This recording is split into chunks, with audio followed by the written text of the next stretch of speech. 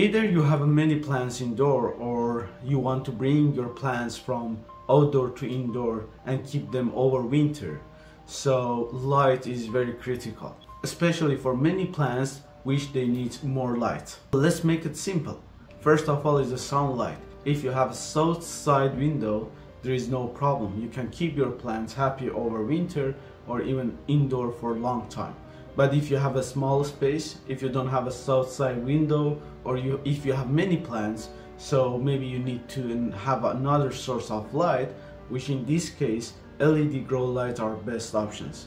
Today I'll be focused on LED lights, especially LED grow lights. So there are many videos and many people discussing whether you can use normal LED lights or bulbs to keep your plants. It could be, but that's need to have a certain criteria. There should be a full spectrum wavelengths from 400 to 700, which is proper for plants to do photosynthesis and grow. But today I will talk about specific categories of LEDs that they known as the LED grow lights. It has been 4 years I'm using these LED grow lights to keep my plants happy. In these past 4 years, many times I went to Amazon and other sources to find which one are best for me, and then I bought many of them and tested.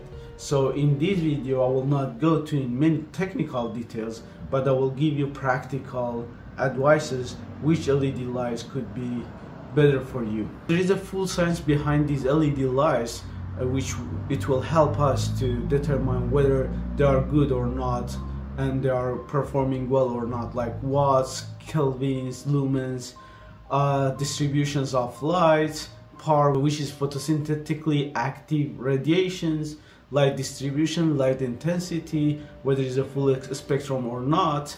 But in this video I'll keep it simple and how they perform in reality, because there are many information on these lights that maybe you cannot trust, or some of them you can trust very well. So I used 4 different LED lights in past 4 years.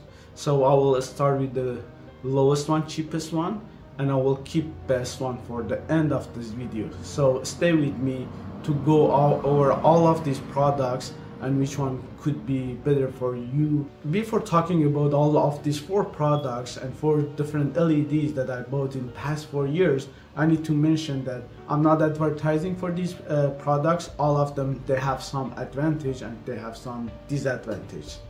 But I'll put the links below so you can go on Amazon and see how the reviewers and how they discussed and how they saw these products. Okay, first option is these normal light bulbs. They are very cheap, and I bought these like $3 in Canada, but you can, maybe it will be cheaper or a little bit more expensive other countries. But this one is 8 watts and generating 800 lumen. Be honest, never I used this bulb for plant very successfully, but it could be maybe help to grow one plant in short distance and make that one plant happy.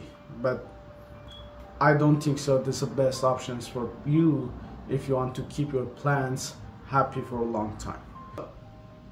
Second one is the adjustable stand tripods, which I'm using this one here. So usually they have a range of $20 to $40, depends on your country. And keep in mind, part of that money is because of that tripods. They have around 4 extensions, and these 4 extensions, each one has like 20 LEDs. So in overall there are 80 LEDs in these 4 extensions. There are advantages for this system. It's very flexible. You can put it wherever you want. You can adjust distance between your plants and LED lights, and when your plant is growing you can change the distance.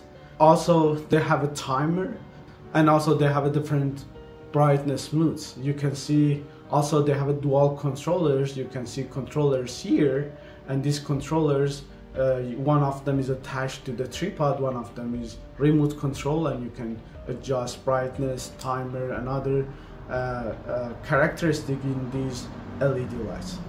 What's the problem with these LED lights? There are 2 major problems. Efficiency is low. So you have 80 LEDs in 4 extensions, but you cannot keep many plants. Like in our case that you can see here, we can keep like 3 plants, like African violet, coleus, and ginseng bonsai in using these 4 extension and 80 pieces. And I can say that's not really perfect. These plants can survive, can grow, but that's not the best options.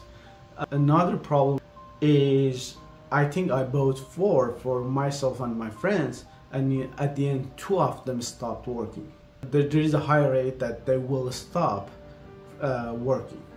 Let's go for the third one. Third one is a LV Jing, something like that.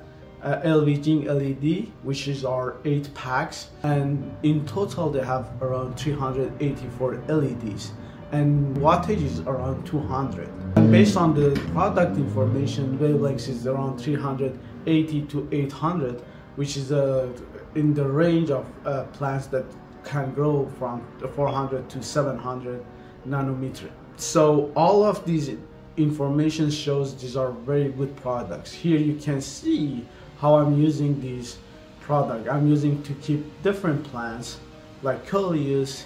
Here you can see lemon, then you can see ginseng, ginseng cos, and also coleus plants. And also even I use these packs for my bookshelves, and I try to keep some plants like patus or coleus cos and other plants using these LED lights. So I bought 2 sets of this product, and in total I have 16 packs. What's the advantage of these packs? They have a dual control, one attached to the product and one is a remote control. They have timer that you can adjust intensity. There are different modes for intensity, but what's the problem? Usually they are not very flexible, so you can stick them to the place or wire them to the place and fix them in the place like I did in my shelf or other places. And another big problem is that despite the fact they wrote they have like 200 watts power, it doesn't seem like that's perfect.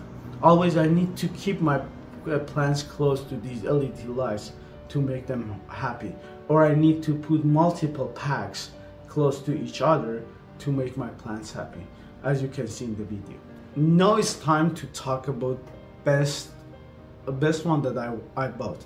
Never I bought something more than $100 like Canadian dollars, but this one is TS600 Hydro Mars LED light. I love these lights, but let's talk about the characteristics. It's 100 watts, is in a range of 400 to 700 nanometers, best perfect wave lights for plants, and there are 225 LED lights.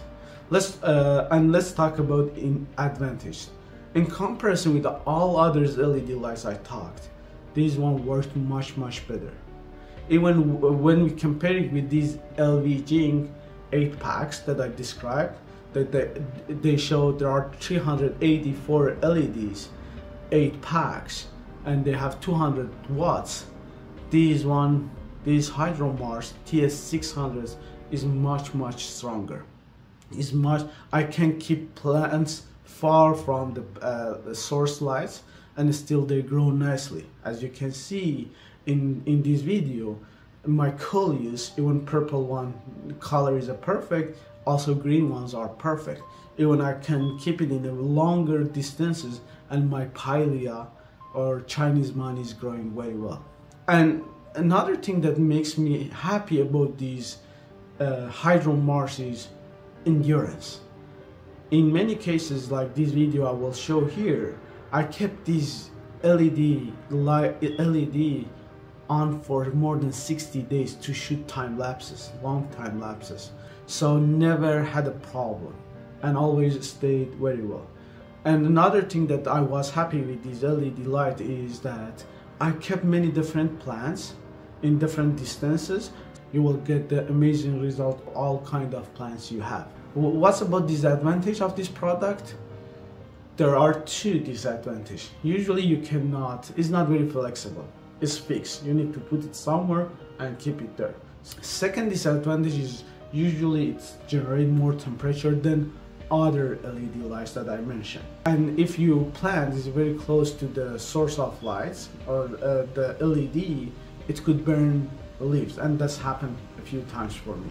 So always you need to keep in mind the leaves and plants shouldn't be very close to the source of light and the LED. TS600 is very nice. I'm happy with it.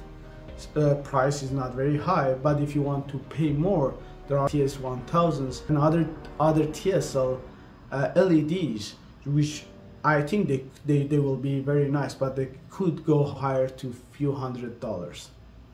And at the end here we talked a lot about the coleus plants, which are shiny and beautiful, and if you want to know more about coleus, please watch this playlist.